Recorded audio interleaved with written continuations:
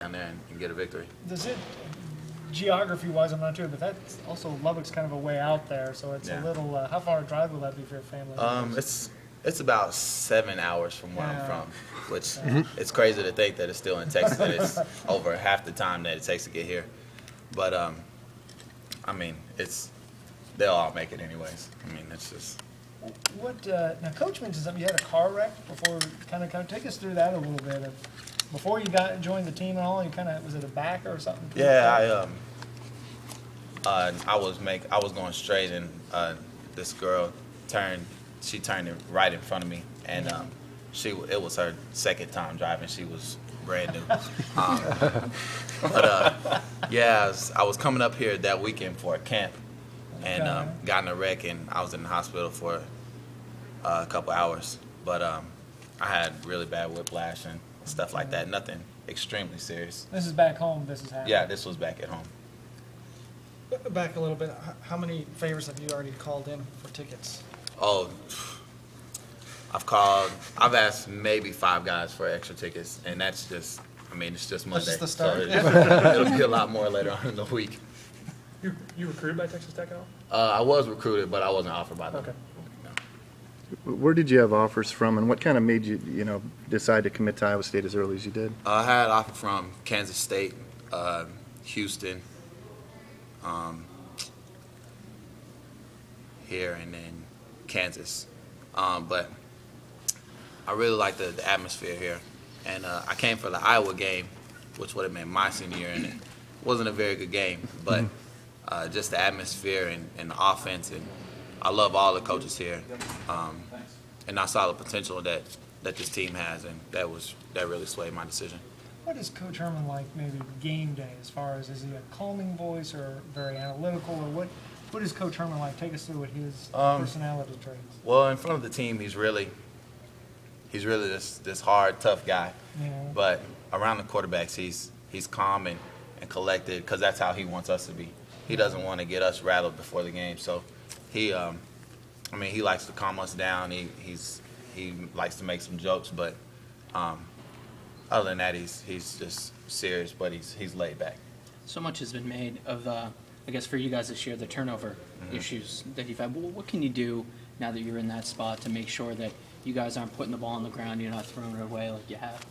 You gotta make the right decisions with the ball in your hand, and when you get hit, you gotta hold on to it. It's really just as simple as that. But that's just something that we really have to work on, and we've been putting a lot of emphasis on that in practices. Similarly, with the drop passes like we've been an issue, if the receivers start catching that, what does that kind of add to the offense?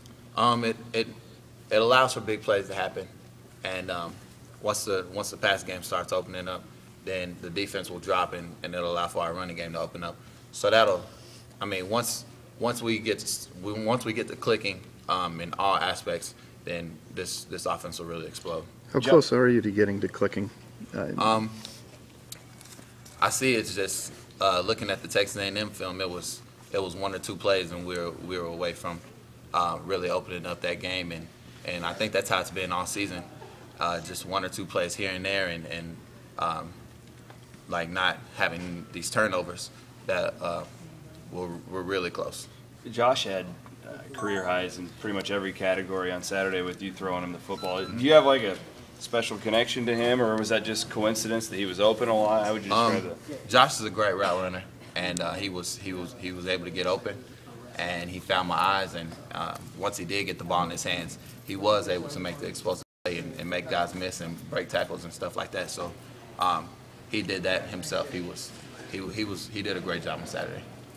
Do you, given the fact that, with Jerome, it sounds like when he comes back, he's probably going to be a wide receiver. Given that you're redshirt for a freshman where you're at right now, are you looking at this as the beginning of an opportunity to say, hey, I can be a 3.5-year starter here? I do. But I have to keep working. There's guys coming in, and they're obviously going to be good, and I'm going to have to maintain the way that I play to keep my position. But I have to take it just 1 year at a time and 1 game at a time. Coach talks about your calm exterior, and you project that all the time. What's going on inside? First snap, first significant time? I mean, there's got to be something. There's a lot of jitters, and a lot of excitement. But I've been able to control that so that on the field I am poised and calm, and I put that a lot to work in practice, working on how calm I am in the pocket, and it really allows me to make the right decisions with the ball in my hands.